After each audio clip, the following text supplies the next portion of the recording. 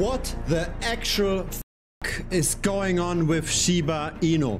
I have no idea, but I do know who has an idea. I know who bought before this rally, and it's not a nobody. Here's the news: the masses get fed. They simply just follow crypto Twitter. They try to find out where the alpha is. This is not where you're getting it. Instead, it's way better to follow the important people like Rune Christensen, who totally got this rally. Rune Christensen, founder of MakerDAO, he swapped 100,000 USDC, interestingly enough, not DAI, for 7.4 billion tokens. That was at 4 zeros and 13. Now the price is at 4 zeros and 20. So he conveniently bought over here just before the pump. He knows something we don't. And I believe that's the key to crypto success.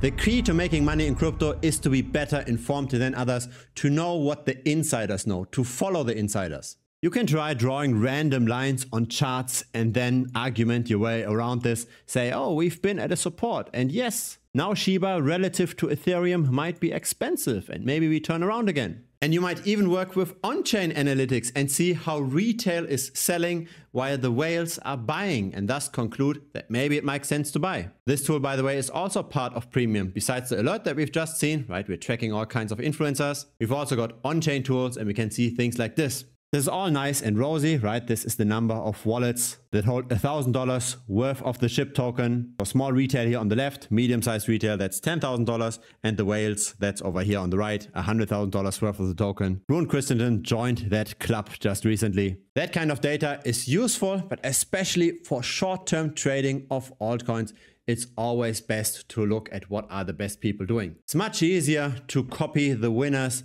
than trying to become the best informed in the market. That's a nice thing about the blockchain, right? It's all transparent. We can all track this. It's not like in traditional finance with stocks, or it's not like with centralized exchanges. On the blockchain itself, we can see what the real heavyweights are doing, what the smart money is doing. We don't have to be smart ourselves. We can simply just copy the smart people. So here's the other news. Rune Christensen hasn't yet sold. So potentially this rally can last for a bit longer. Once he does trigger the sell button, I will make another video and publish this on YouTube. Of course, if you want to know about this earliest, then feel free to join Premium. Link is down below, thebitcoinstrader.com. Feel free to subscribe. I publish videos regularly. A like would be very much appreciated as well. It helps the channel grow.